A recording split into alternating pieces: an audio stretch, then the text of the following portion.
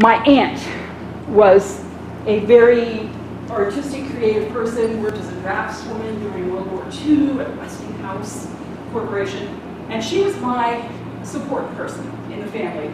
She encouraged my drawing, hung my artwork on her refrigerator, etc. And then took me to the opera, the symphony, and art shows in Pittsburgh, and bought some of my artwork later and encouraged me. And that was a wonderful, wonderful blessing in my family. My mother would try to draw things, you know, to be encouraging. My father was my dad. I mean, he was my dad. He did his thing. So what I ended up doing was readapting the presentation that I had started, and lo and behold, I don't know how, I had saved a picture, which I would not be able to lay hands on now, of me doing ceramic work in the 1970s. You will see the typical look from the 1970s. And I also had a picture of one of my favorite art pieces from high school. And they were significant because it was part of my story. And I sat there amazed, because to me, that connection is the God creative energy connection. I have them all the time. I recognize them, I enjoy them, and I laugh when they happen. So that is a little bit of my background and how this presentation came to be. The piece that's in the background here is actually a detail of an art image I created, where it was a found object kind of thing that you find somewhere in a garage sale or in someone's house, or somebody's throwing it away, and I couldn't even tell you where it came from, but it was in my Jesus art show that I had up in Minneapolis in December of 2016. One of the images that I submitted, and is called Jesus Abandoned Beckons to Us from Behind the Dirty Glass Window. And it kind of caught people off guard as they were going through the door of the gallery. It's a relatively small piece, probably a 16 by 20 most. So with that, let me show you where I was at one time. And how do we click on this? Click, click, click. I'm looking for a clicker. Ah, and there I am. Long hair, wire glasses, tinted pink, long straight hair, holding my ceramic chandelier. I made everything out of clay. And as you will hear me tell a professor at my seminary, I even made costumes out of clay. I lived in breeds and ate clay. And this is from 1969, wow, we're going way back. And I was a ceramicist. I was from the time I touched clay in junior high school. And so, I move on to this little bit of my story. Oops, I'm looking for an arrow here. Sometimes you just hit the arrow by forward or back. Well, I got an odd, finicky little computer here. I don't know if you can see, well, that's okay, the extended life battery. One of the things that came about from using this book over the years, and I bought this at Borders when they were going out of business, and so I carried it with me, and it just became one of those things that pops out at you. And I read it through, started this slide presentation, and then just kind of went on with my life for 4 years. And as I said, I pulled this book out and read it extensively, brought it back with me. One of the things that they talk about is the creative dilemma. And that is where an artist is wrestling with something. And it can be anything. For me, it was change of lifestyle, having 2 little daughters, and not having a ceramic studio anymore, because you have to have fire, you have to have kilns, you have to have something to heat things up. And these are some of the objects. I made hundreds of objects. I went through phases of pre-Columbian artwork. I put pottery together in sections and made big things. I mean, I did everything. But texture was always important. So this piece stands in my mother's house. It's about 3 feet tall. It made it through a fire ring in a kiln, which means lots of heat. And it is held together because I would find ways to put things together that they would never self-destruct at any phase. I was using water glass, which people used to put in radiators to stop leaking radiators. And water glass would seal up the silicone in the clay, and I could save something at any stage if I really liked that piece. So I was really a sort of materials junkie. I was a techno freak for ceramics. This is some of the texture. I used to make stamps off of objects and fire them and then use them again. These were cast little penguins and things like they do in greenware shops. I made hundreds of these. I think I got myself through graduate school by going and selling these little objects. My mother still has this collection. So as I was working with the textures and shapes, I realized at some point in my career, and I didn't have a studio anymore for ceramics, that I was going to have to convert my thinking about my love for textures and shapes and my interest in art and what I was trying to express in some other way. I ended up with recycled materials. And for any of you who have been downstairs already, you will see a couple of pieces that are made of polystyrene and all kinds of other materials. And this is what I ended up doing, massive amounts. This was a lot of work I did for a show in Seward, Nebraska at Concordia College years ago. All of these are recycled materials.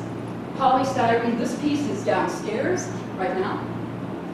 Other ones are in various places. Sometimes I don't even know where they go. I've given them away, or they ended up in the garage. I mean, we don't, you sort of favor what you really like. But all of those are, there's even broken eggshells in this one. This was one of the first ones I think I did. And I would combine different materials together because I wanted that texture shape. And none of these weigh very much. They're all like polystyrene and very lightweight materials, but I painted them to look like rock or other materials. So I was doing this pretty much all through the 90s. And that was when I moved here to Omaha and I started working, and I had the 2 children. Where are we here? Oh, this is where I discovered that I sort of remembered how to put PowerPoint together with some fancy stuff. This is a piece, eventually, that led to furthering the statement. I am still seeking sculptural painted surfaces. This is a more recent piece, and the right hand and the left hand automatically suggested to me a crucifix. It was the packing material around my washer. And for some reason, the washer and dryer came, and I grabbed those. I didn't care about the washer and dryer anymore. I made off with the right hand and left hand. I had a friend of mine Xerox his hands, and he is an atheist, and he'd say, "What are you going to do with my hands?" So I said, "Oh, we'll see." And so then there were ribbon, and this is a box, and inside of that box are parts of an old Bible I found from Hastings, Nebraska, with flowers pressed in it. The piece is about 5 foot tall, hanging on the wall, kind of lightweight. I think I had this piece here in Omaha when we did a show down at Culvert, yeah, 2010. So, what I came to conclude after all this time was that I could take all the elements of the earth, air, fire, and water, which I use fire and ceramics, and use air to dry things, and I think in terms of nature and the earth. And I could create new visions of life and messages of hope, like I've done all my life. If I am depressed, which I think runs genetically in my family, they would probably say nowadays, I am too dumb to know it because I have always been a busy little creative kid. And I use creativity and connection to, I think, the God creator spirit. I use that when everything else seems bleak. I can always put things together in my mind, and if I find the right materials, I can always put something together. And it speaks to me. So, any of you artists, writers, people out there, that's the way I think. And you may find some kind of commonality in that, which we can certainly talk about here at some point. I don't want to go through too many of these if they get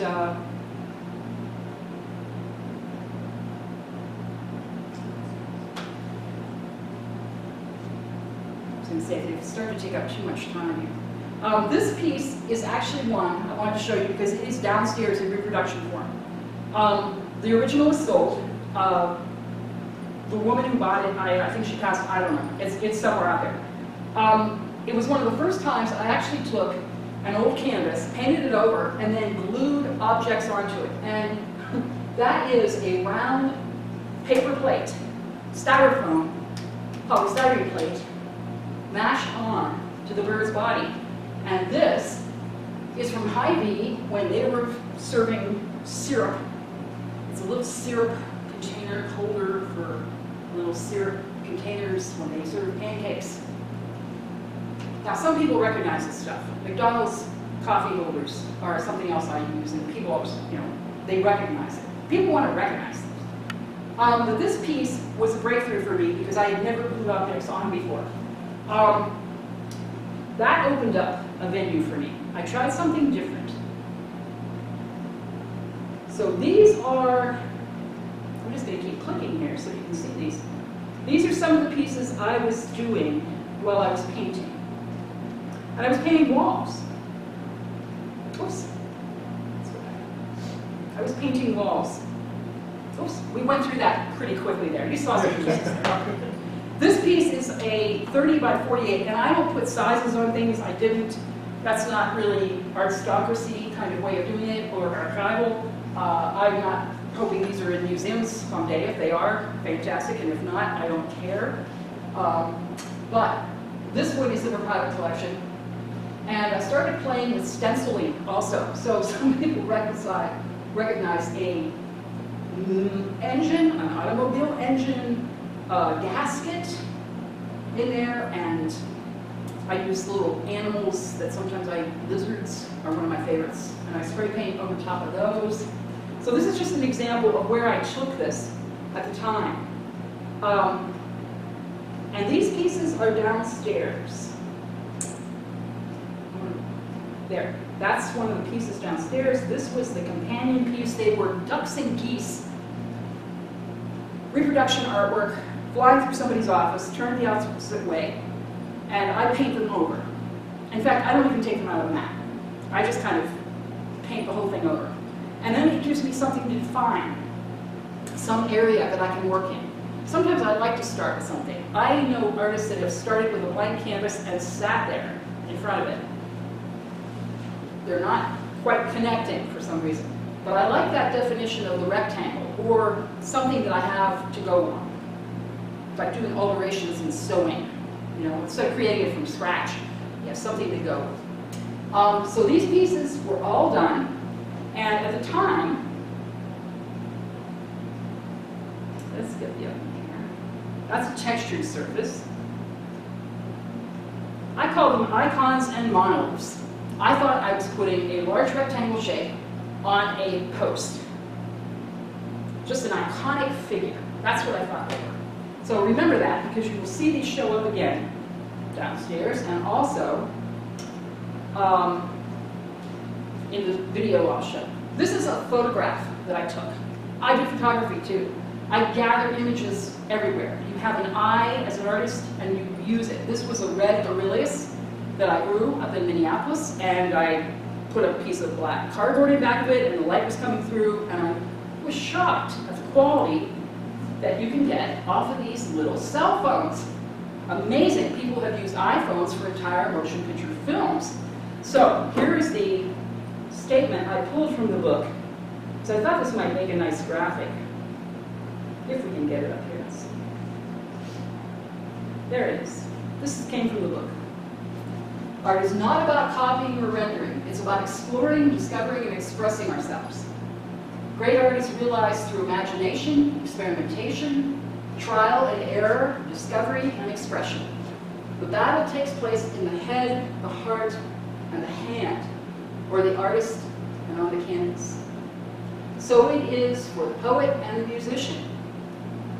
In creating life change, the battle for living a fully realized life is fought on the uncharted waters of the exploration and discovery dimensions. I think I found a copy of the book. I think it's Neil Nell Scoville. Anyway, she was a writer in Hollywood, in a man's world. And I think the quote I saw at the end, even last night I pulled it out, was, "It's not about fame and it's not about money. It's about finding out who you are." Now I'm going to attribute that to her, but don't quote me on that. But that's been said many ways all through history. It's about the relationships. That was something I was learning in conflict resolution classes. It's about relationships. So for me as an artist, I don't do this for fame and money. I do it because I have to, because it keeps me from being depressed. Depression is a big topic now, with all the suicides and noted celebrities. But there are people among our own families and communities that suffer with that. And I really think creativity is one of those things that I know is promoted. Oh dear, we didn't plug my computer. We didn't have a reboot here. Do you have a plug for the actual plug? Electricity. Electricity! I forgot the fire element here.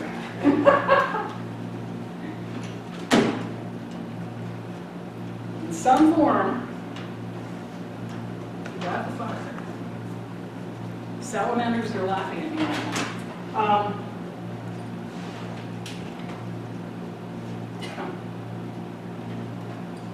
Or this is a sign that I just wing the rest of it without the visuals.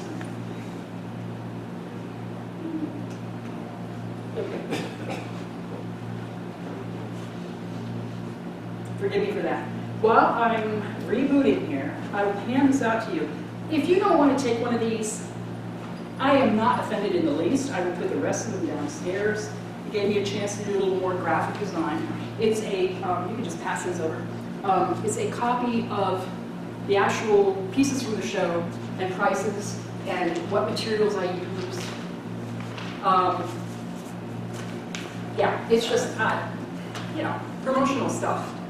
I hardly do it for myself. And this gave me an opportunity.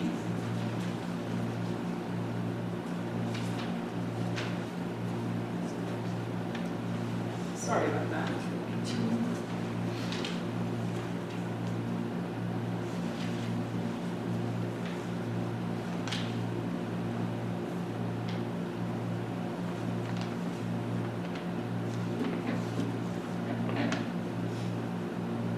This was state of the art when I bought it, of course. They all are, aren't they? Until they get older.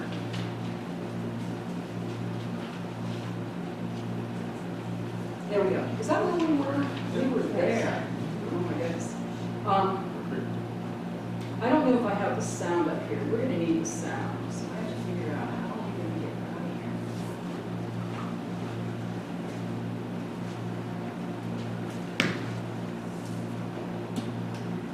Oh, this is for sound? Oh, do you have an amplifier? Oops. Okay. You may hear clicking and dinging here too. Just a little example of a painting, kind of.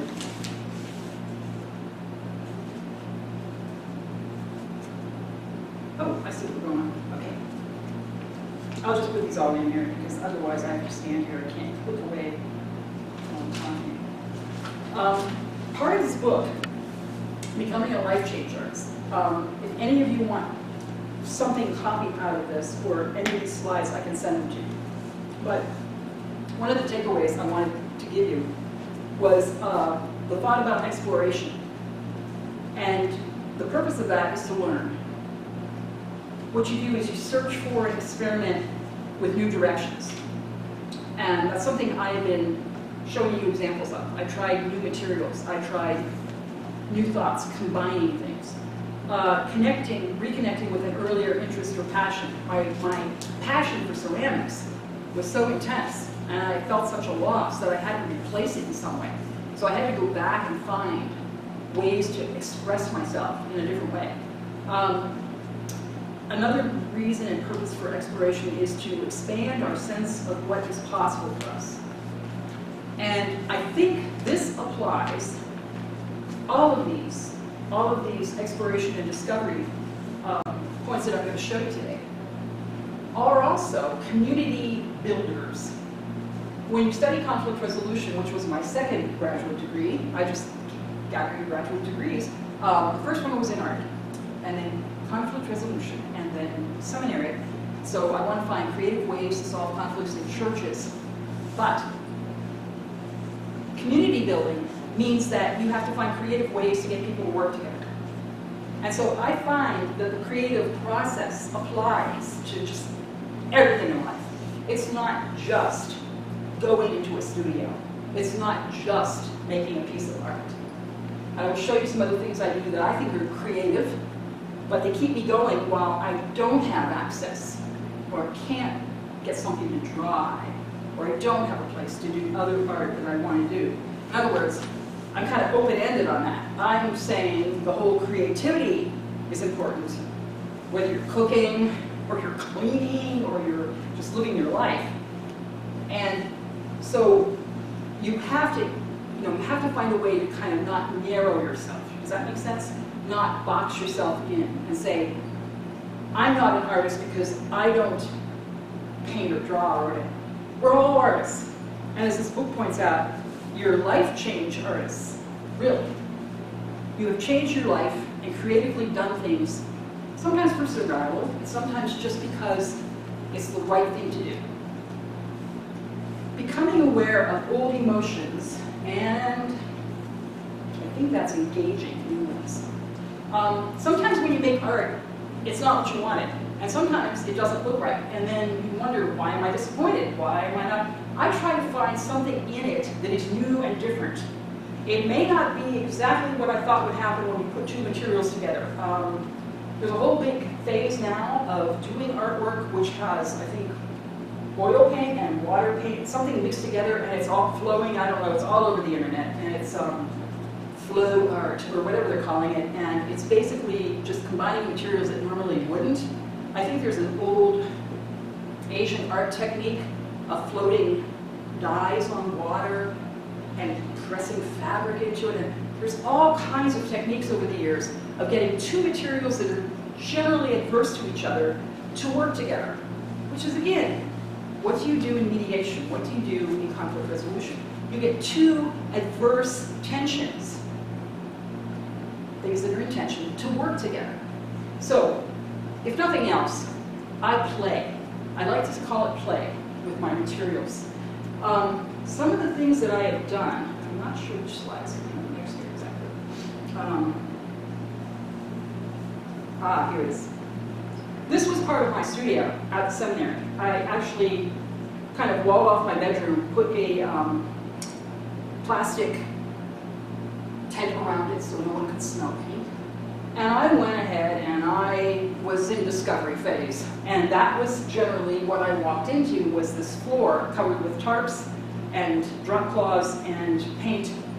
And I find that stimulating. Some artists, I mean, personality gets in your nose. If you like it nice and clean, that's great. But me, I was in ceramics. I was covered with mud. I was covered with clay. So that's the way I work. But you can use raw materials for exploration to discern what's meaningful, which things are you attracted to, what colors. You can change your old assumptions. And again, all of these points apply to people and relationships and community building. Discerning what is going on with the art or what you're doing leads to new insights about ourselves and about the world, I think. And you can be focused and you can be evaluative, but not critical of yourself. You're playing. Children aren't critical of what they're doing. They're playing, they're having a great time, and they're making discoveries and they're learning. And sometimes when you're discerning, it often sets off a new cycle of exploring and discovering. The word discerning is used in seminary quite a bit, and I had never really used it much. And here are artists, psychologists, and sociologists writing about it too. Discerning is what we do.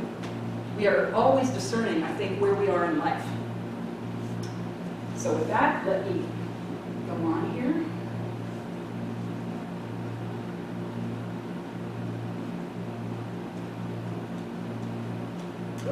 I'm going to have to keep clicking here. Preparation means deliberately engaging in activities that help us break up our usual patterns of thought and feeling and prepare us for creative insight. Remember how I said that in one afternoon in high school, I decided I had to give up theater. And that's because the restriction was I couldn't be in theater classes and participate in the class play, and even audition for it, and be in the art program at the same time. So I chose art. And I did that painting that I showed you. But that didn't really stop me. Later, I found ways to express myself, whether it was photography, playing drums, creating a scenario and chapel service based on becoming an elderly woman who was incapacitated, and looking corporate. So there, I got back to my theatrical. I'm not afraid to change the way I look. These are the other activities that help me break from my usual patterns of thought and feeling. I grow plants. In fact, I am a plant whisperer or rescuer. I will take little, as you see down here, little pieces of dried up philodendrons that my daughter neglected and didn't water, and I rush home with them like they are little stray cats or dogs, and I regrow those. I get a great sense of satisfaction from that. Also, I watch cooking shows, which is why I had put on 20, 30 pounds at least over the winter. I was not going to let myself get depressed. One should not necessarily eat when you're depressed, but I was watching Lydia's, Italian cooking show. I was watching all the shows. So that is my version of a frittata, which she did, and there is my bread pudding, which was the use of bread, because again, recycling, don't let that bread go to waste. I paint lampshades, and I do jewelry work.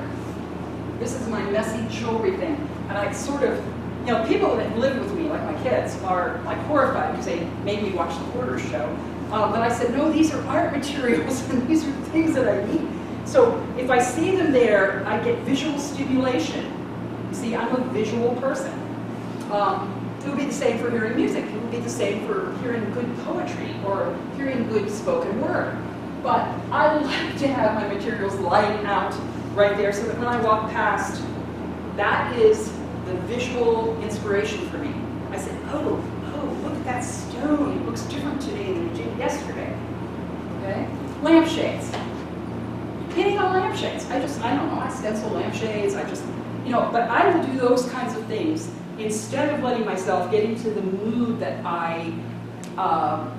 people can get into. And if I don't have a studio available to do big, messy pieces, then I will find other things to do. This is a piece, I will show you this first, and then I'll show you the words. It's a community piece of art by Andrew Riverside Presbyterian Church and Faith Pentecostal Church, who meets in their building after their service. They share a space. And they did it for me for the Jesus Art Show. I took all the materials over. This is a large piece of cardboard. It was probably about 6 foot by 6 foot. I scored some big cardboard. And I took it over there, and I put all the paint out. And I said, well, here you are, you're dressed in your Sunday clothes, but they were all slapping paint around. And then Faith Pentecostal comes in and does the same thing over top of whatever Andrew Riverside did. And this piece is striking on the wall. It's a community effort. It's an exercise I've done with churches before, or groups. It's been done by many different groups of artists all over the world. I just came up with it. It's sort of a synchronistic kind of thing that if you can get people to quietly walk around and work together, there's community building there. So we did this piece for the Jesus Art Show because it was a representation of what I call the Jesus art energy and creative spirit, moving, the Holy Spirit, if you like. And so preparation is important. You don't want to think you're going to come up with an immediate solution to a problem. And again, apply this to life problems. You don't always come up with a solution for your art piece or your life dilemma. Believe we can be more fulfilled in our lives if we engage in activities that stimulate creative thoughts. There's my motto. And again, this is coming from this book, but I thought it applied so well, I just stole it here. Engage in some physical or mental activity before considering the problem. I don't always just go and work on art. I might go cook first. I might go plant some plants. I might do something else. I find that if I take my mind off what I'm trying to solve in one area, it helps solve it in another. Engage in some mind-body practice or practices on a regular basis. Some people do yoga, some people do meditation. I meditate while I drive. Now that's frightening for anybody that might want to get in the car with me and ride somewhere, but people have realized I'm multitasking. You can listen to the radio while you're driving on a long distance, especially when I was driving back and forth 6 hours to Minneapolis on some of my breaks. And some people use it as an office. You know, they use that time in the car. They listen to audiobooks. But you can engage in another practice, whatever that is, listening to audiobooks, going to visit people, doing something else while you're still thinking about that dilemma you have, creative dilemma, life dilemma, whatever it is. And engage in a variety of creative trigger activities. Well, for me, it's the growing of the plants, cooking food, playing the drums. Sometimes I paint on other surfaces. The quote here is, exploring happens by doing, discovery happens by exploring. You have to do stuff and not be afraid to do it. At one point, I painted the hood and trunk of my '94 T-Bird with paint, spray paint, and glued lizards, salamanders, all over it, and put it in the art car show. Peter Loughran here locally has one. Lots of cities have art car shows, and they bring people in that have turned their vehicles into works of art. And I drove around in Omaha for quite a while with that car, painted. I painted a cement floor down in Passageway, retail space. It was supposed to look like a lagoon. And I don't know if you can see that from the slide, but it was like a watery lagoon. It's no longer there. They painted it gray over top. So sometimes I get a chair, and I restore chairs. I've given many chairs away. I'll paint a chair based on somebody's personality, reupholster it. And then I got a hold of coffee bean bags because my daughter and her husband are involved in a coffee shop. And we went to the roaster, and I don't care about the coffee. And I'm like, what are you doing with these bags? Stuffing them into the trunk of her car. I mean, I have hundreds of bags. But this one, I've never seen a coffee bean bag since. It says New York on it, actually.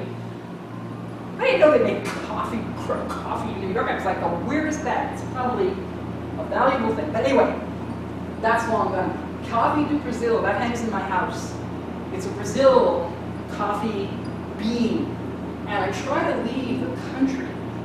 It fascinates me that I am painting on this piece of material, this sisal or burlap that has been in Tanzania. And I'm like, you know, somehow I feel a connection there. So that's something else I do on the side. I say it on the side. And as I said, I do photography. My daughter, don't tell her this is here. She's a very quiet person, but I liked this quote, and I found the picture, and I said, they match. That's a connection. The quote is by Andrew Wyeth. I dream a lot. I do more painting when I'm not painting. It's in the subconscious. And I feel that way about art. I do art in my head all day long. I don't know if any of you think about art all the time. If you're engaged in a project, you think about creative things. But there's something about this image of my daughter sleeping and my grandson about 4 or 5 years ago at Christmas time, and they fell asleep. And I just captured that. So I don't know what I'll do with it. But it's a little snippet of something, and it's up here in my clipboard. Now, this is a kind of fun little video. It actually embedded in here. I was so into this PowerPoint thing by the time I was done with it. I had to reinstall software, but this is something I just did spontaneously in my studio. You can tell because I'm kind of putting the script together as I speak. And we're working on 10 o'clock here. let me just show you this. And you will see that my little love of horse. Can I go back? Ah, can we go back? Can we go back? So we go back? I don't know if you can get back to the middle work. Oh, there. Where do I go? I just go with the arrow? Yeah. Oh, good. Okay. In case I get that one. Down here is the. Somewhere. Just can't see. There it is. There it is. Okay. I hope the sound is up enough.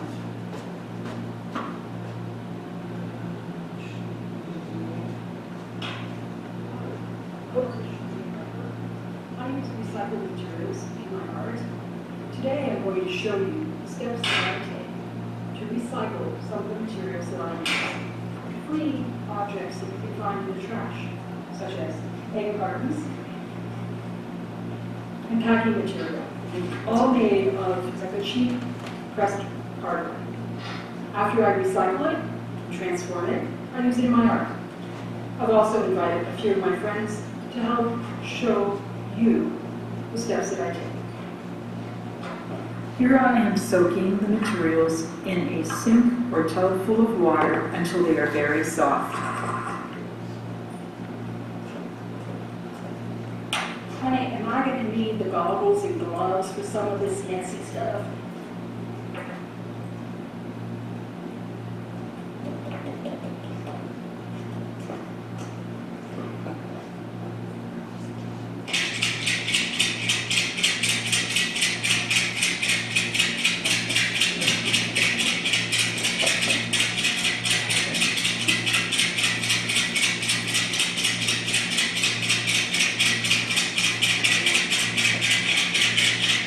Man, it looks like the water's all yellow.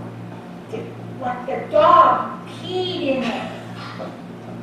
I don't know if I want to touch it. The next step is to place your softened reclaiming materials between two sheets of newspaper or a towel and place a heavy object on top of it. Remove the newspaper and carefully take the flattened form to an open screen or open weave flat container to dry.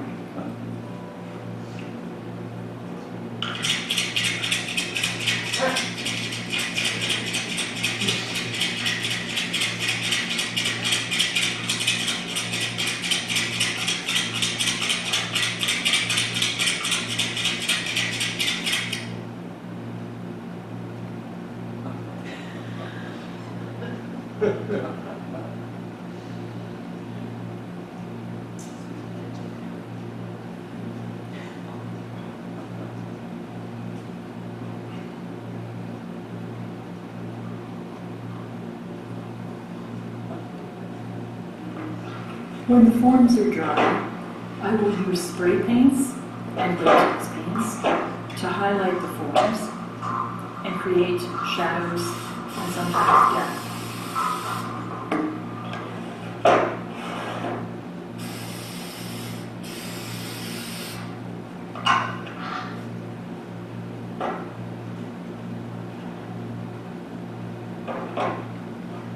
I then can use these pieces to form various shapes. Presently, I'm working with some theological and liturgical forms. The cross is an example.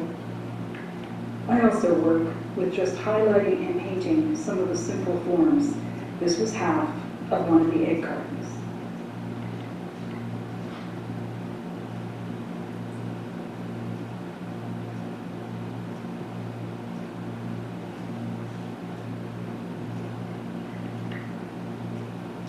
I don't know if you notice, I am trying to almost emulate metal.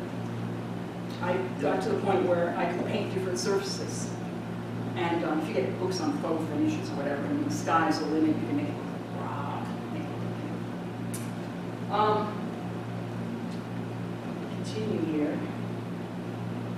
I'm going to skip a little bit of this presentation because it could get a little iffy while we're trying to get the other video up. This piece I no longer have. It's the only picture I have of it, and I dearly miss it. Every once in a while you make something, and after it's gone you realize it was inspirational. I like to keep a few pieces around that I like because they're inspirational. I like to look at them and see things. But as I look at this, well, sometimes you wonder, like, did I do that? Where did that come from? So again, that's that exploration and that introspection, I think, that comes of it by studying it. Some pieces I've had for over a year, I will go back and put something in and say, now it's done. I've waited all that time. You know, you have to learn patience. And I always say, I'm here to learn patience, and I don't want it right now, but you know, that's what I'm here to learn, is patience. I think you have to choose what you pay attention to, like the authors of the book are saying. You don't want to let others choose it for you. Listen to your own inner voice. We may not really know what we want, but no one else does either. Even if some claim they do know what you want. We're the only ones who can determine what is true for us. And I think that goes along with religion, faith, and how you perceive other humans. Nobody else really can tell you what it is you should be doing. I know social media likes to do that, but I'm just saying, because I worked in the field of bullying and anti-human trafficking and that kind of thing, I take a lot of the things that are going on as, my favorite word is bullying, you know, everybody says, and I said, no, it's just a catch-all for people in the field. But I know artists that are bullies. You can beat people over the head with your artwork too. I'm going to pass on this review with Wilson Yates, and that's because it'll just be too long. And I will just tell you this, another time. Wilson was the head of the Arts and Theology program, and I will just tell you briefly, he reviewed my artwork. And when he reviewed it, I made the confession right on video for everyone to see that those icons and monoliths that I had painted in 2004 were crosses. Because Wilson had come up to me in a classroom and said, my dear, you're painting crosses. And I'm thinking, Wilson, that isn't too hard. You make a mark here, or you make a mark here. It's a common thing. I think, you know, it's just a universal symbol. But the thing that he points out in there are two interesting points. One, the universal symbol in Western civilization of the cross is so embedded that when I realized I was painting crosses and I'm in seminary, I'm like, oh, this is, gee, I've been doing this all along. And they were so obvious to me. In fact, some of them look like, downstairs, like there's figures hanging, like crucifixion figures. I'm like, whoa, where did all this come from? It's a subconscious. The artist works from that deep level of subconscious. And I think if you let yourself just pull and use different elements, things will happen.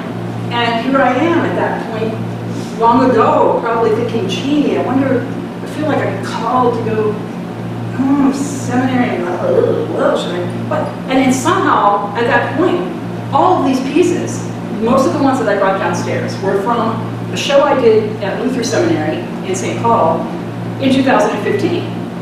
And I called it Transformations, because I was not only, as I pointed out to Wilson, I was transforming myself. I was starting to realize that theology permeates life. Everything we do is about our existence and our relationship to higher powers. And if that higher power becomes drugs or alcohol, yeah, then you deal with that. You deal with a higher power that may or may not control you or work with you, power over you. It's all like mediation work to me. It's all the same thing. Does that make sense to you? It's all the same kind of spirit. So, Wilson, who is very feeble and was very kind to come, I picked him up and he was on a cane. He had broken his shoulder in St. Louis. He's really ailing. But he came and reviewed my work and pointed out, too, that the crosses he was attracted to, the ones downstairs, are the ones that are white and sort of illuminating. There's two pieces downstairs. And one of them is the Eye of God, Contemplating Salvation piece that is sort of a white cross. And he didn't care about the eye floating in there as much as he did the illuminated cross and the elements that were there. And as I said, he was very kind to come there. Now, Wilson and I had a tension by the time I graduated because I found out I was the only person there in the program who had a degree in art and fine arts, and I did not work. I mean, I was trying to work with them, and there was no working with at that point. And even though I tried all my mediation skills and my, I tried everything. The school has had some financial problems. It's had all the things going on. So there was tension there. And so I just went off into my own apartment, like I said, and I made my own stuff. And then when I got evicted out of my housing, which is another funny story, but that's okay. I went down to the art studio and lived in my art studio in the basement of a church for 3-4 months until I got a house. And I'm a survivor. I found creative ways to get over my situations there. And Wilson actually did buy a piece of my artwork. He actually paid money for one of my pieces, what was a cross, and has it in his home. So we have this mutual kind of respect, kind of interesting relationship. And he really is a notable authority on the history of art in relation to churches and theological implications in art. So I was very blessed that he came and he talked to me in 2015. And yes, he is a professor emeritus. These are some of the current projects I'm working on. This is a large piece. It's polystyrene. I paint on materials that normally artists don't work on. You cannot spray paint fluorocarbons on polystyrene because it eats holes. I coat it first with latex paint. And if you put latex paint on first, then you can put anything you want over top. I found that out through trial and error and making lots of holes in things. But this is a piece that actually has a three-dimensional quality, and it looks like that form is coming off the canvas, and it's all flat. I let the fluorocarbons eat into the surface, and I also glued a bone skull of an animal on there. And then, of course, my daughter, who is rather photogenic, my older daughter, again, I don't have a waiver signed, so I was afraid she'd be here this morning and I wouldn't be able to show you all these pieces because some of them she would probably go, blah. That is a Xerox image. I use a lot of Xerox imagery because if I take a photograph and then I blow it up, it looks to me in black and white like a charcoal drawn. And so that's a cutout image of her floating across. These are some of the other pieces. I have a series of women's pieces going through my head since 2008. It is not complete. I don't know. I mean, I was constantly ongoing working on it. Now that's another one of my daughter. I turned her into a strange, angelic, yet kind of evil-looking being. This piece hung in a classroom at my seminary until one of the instructors said, "Please take it down, it's distracting me." And she said, "That is a compliment, you know." I was like, well, like a kind of a dual-edged sword there. And I have a piece downstairs.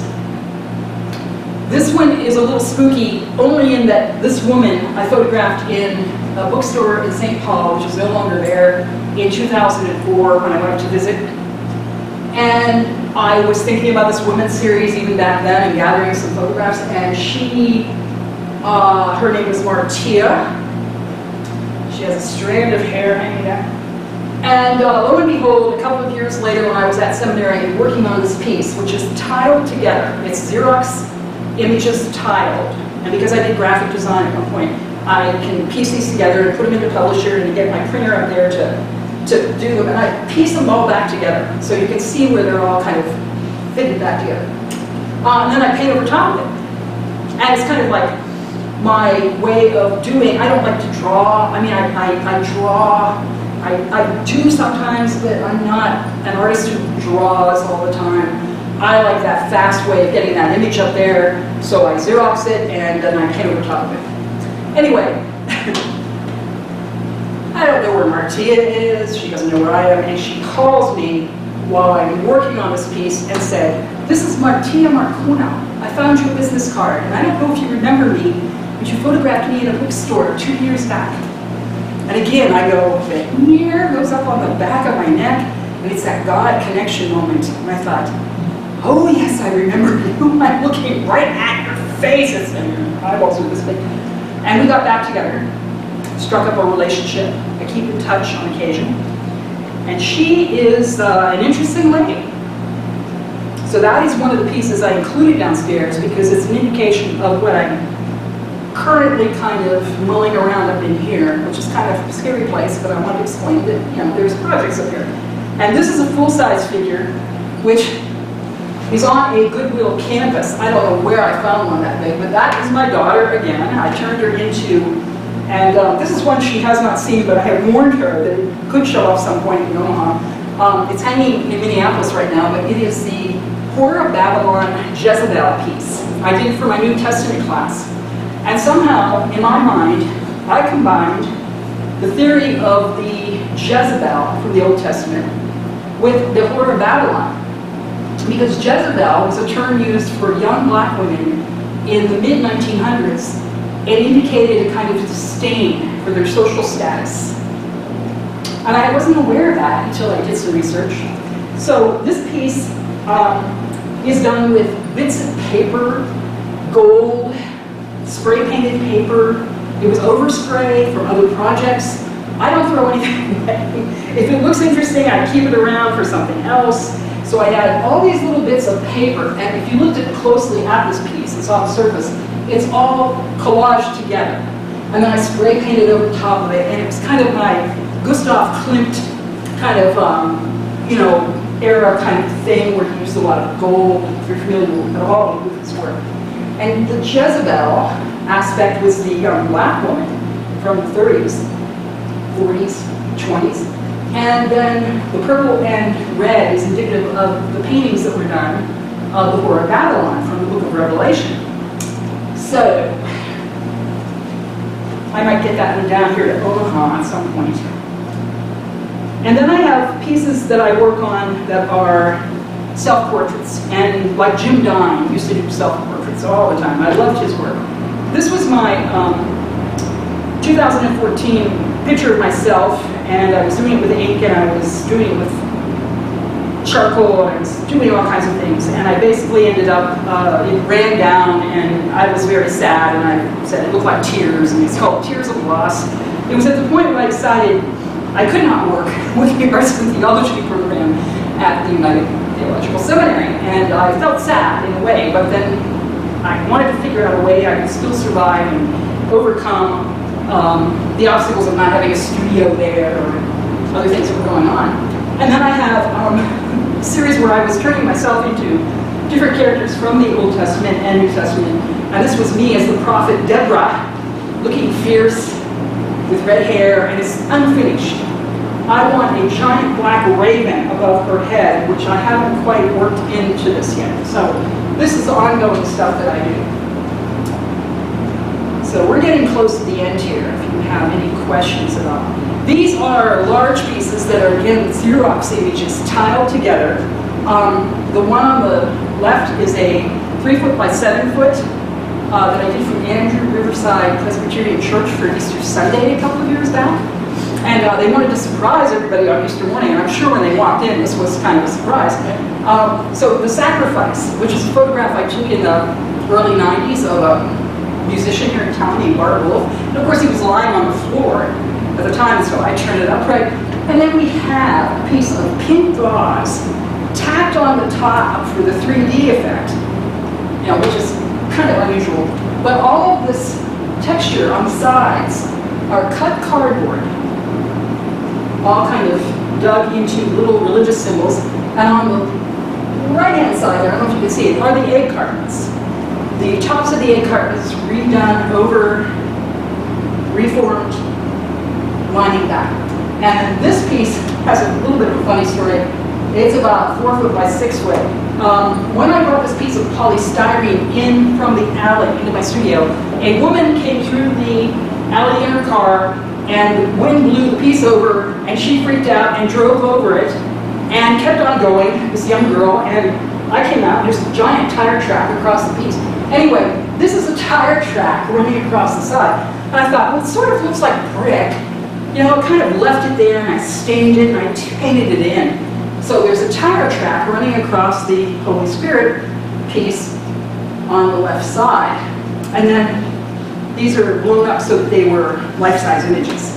I picture the Holy Spirit as sort of a large female with blondish red hair. I don't know. I mean, this is my imagination, and that could change. I think there's a motherly quality to that. There's sort of a female energy. And it was odd that when I took this picture years ago, my friend Lori, who was a resident here in Omaha, it looked like the shadow was like a dark wing in back of her on the right-hand side. So again, I like to play with the photography images and a little bit of the technology too. Kind of interesting to go from ceramics and earthy things to technical things. And so I think this last slide is my challenge to all of you here. Be daring and make a statement. Do something different. Do something creative. And this isn't a suggestion for the whole community here. You might want to consider doing what I did up in Omaha. Do the Jesus Art Show. That really gets people going. We, as a white, pretty much European-centric civilization here, I figured out a long time ago that I don't believe Jesus as a historical figure was a white man with blue eyes, anything like the Warner Solomon portrait on the left, the famous 1943 portrait of Jesus, very white European. And if you study art history, you'll see how that changed for the masses in Europe. Picture of an Asian Jesus, which makes people feel much more comfortable in an Asian religious setting. My submission for one of the shows we did was Wayne. He works in the back of the St. Vincent de Paul store on Lake Street in Minneapolis. He's a community advocate. Everybody knows Wayne, and I asked, would you pose for my Jesus portrait? And he said, what? You want me? And he stood up proudly. And then this was what inspired the show, which was hanging in the church where my art studio was located and the music studios were up on the top floor. This is the Robert Downey Jr. Jesus, and that's what they call it. So, that is my challenge to this church. We did a poetry reading, we had writers come, we had musicians, and we made an entire creative event out of the Jesus Art Show, including children's art. If you think Jesus and the energy is a big ball of green, blurry energy or something, the kids were doing stuff, I had my studio open, and we just did whatever we thought the Jesus energy represented. Whether it was photographic imagery, we had black velvet Jesuses, we had glow in the dark, we had people who collected things, we had people who painted, photographed, did abstract, we had everything. It was simply open for interpretation. So I thank all of you. We're running a couple of minutes later, but are there any questions? And I will be downstairs at coffee hour after service. If you have any questions, I'll be down there where the art show is. I'd be happy to answer anything you want to ask. Anybody? I have a question about Yes. crosses. Yes. They're throughout, and you mentioned it's a universal symbol. Well, what meaning? And yes, many things are inside that we can't explain. But as you've been to theology school and done some of this and that, the states said, "Gosh, you paint a lot of crosses." What does a cross mean personally to you? That's an ongoing thing that I discern.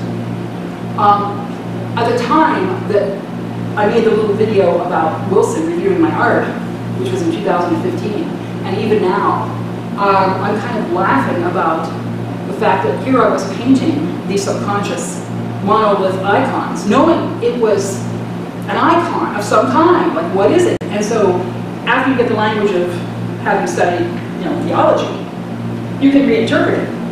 And I thought, well, here I am with that deep subconscious Christian cross symbolism. I read The Crucified God by Omaha, and you get all the symbolism. The cross is the symbol. And I was afraid to say anything.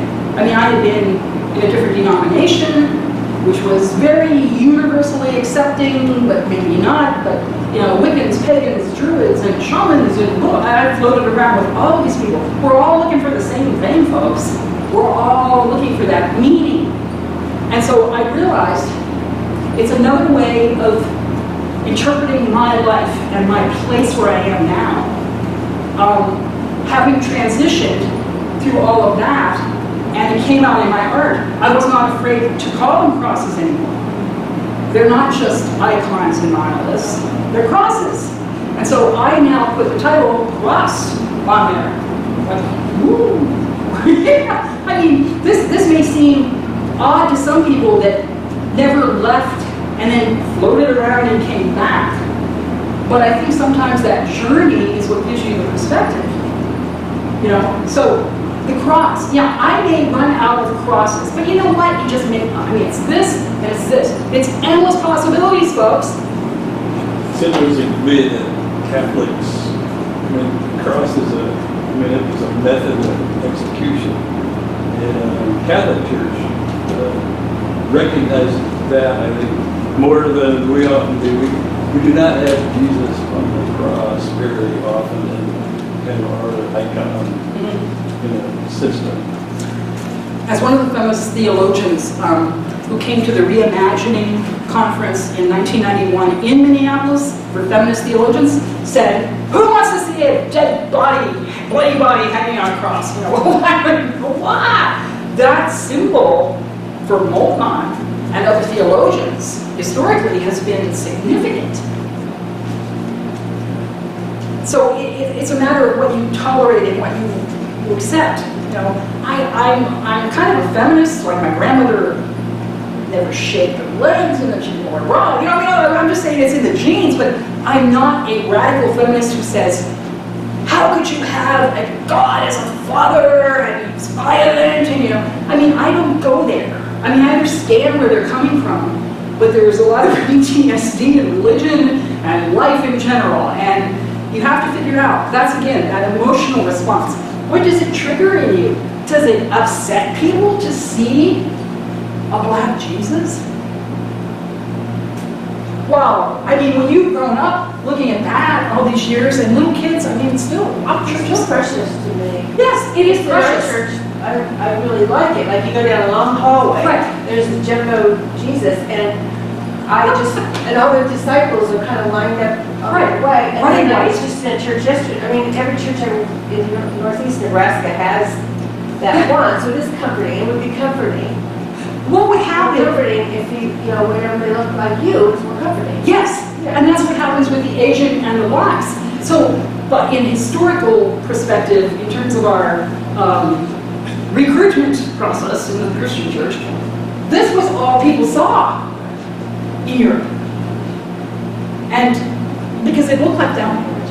So as Christianity has expanded into Latin America and the shifting of the hemispheres now and the center for Christianity is going to Africa and other places, that's what they would look at and say, that's our Jesus. So I think, is Omaha ready for Jesus or is anybody ever ready?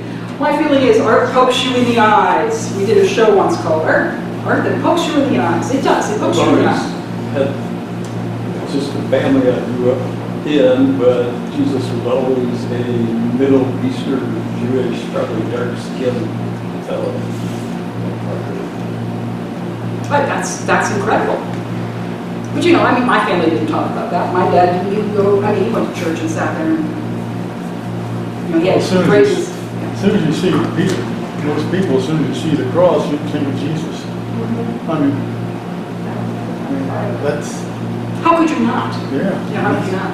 So for me, the whole cross symbolism led me back to my Christian roots. And even though I've been on a journey with other denominations, because I went for the one that said, oh, we're universal and we're open and accepting, and I figured we're going to cover the big umbrella here, you know. But everything, you know, I mean, it has its day. I think there are some denominations that get into corporate structure and get into things that marketing, and I mean, I've seen atheist agnostic factions come in that are kind of fundamentalists and banging on their Sam Harris and Richard Hawkins, you know, Dr. Brooklyn. I mean, basically, you know, can take over. Again, bullying other people. So, you know, fundamentalism comes in all packages. I had a friend once who said, you don't know what it's like until you go to seminary with a fundamentalist pagan as your roommate, you know, Wiccan witch pagan, bringing on her books, you know. I mean, this happens with everybody. It happens with anyone about anything. If you're so rigid that you hang on to those judgments and it's dualism, then there's no powering with. There's no powering with people. Thank you, Charmayne. Thank you. You're an interesting person. Yes. Thank you. Well, it's funny because I was at a church where they forbid anybody to put anything on the communion table. And since then, it's like at the beginning, it'll be a pinch point for me, and then I think, no, it's not just the furniture. It's, you know, and so as you talked about community, I thought it was appropriate that you have your stuff on the communion table. Is this a communion table? Yeah. Is it? Yeah. I don't know. So if, you know, your community it's like, okay, this makes sense to me. Multi-use piece. It is multi-use. I mean, was the first communion table a communion table? No, they didn't even know it was communion. It was just a big old table to put their food on. So, yeah, I mean, people get very, I think, rigid. Symbols are powerful. Yes, how do you balance power of a symbol and Right. openness? Right. I mean, I know people that are Catholic that, I mean, touching their rosaries would be like going up and taking somebody's tribal drum that had juju in it or something. I mean, it would be, it's an affront to them. Yeah. But on the other hand, you know, symbols have power. You just have to balance it. Thank you. Great presentation. Yes, thank you very much.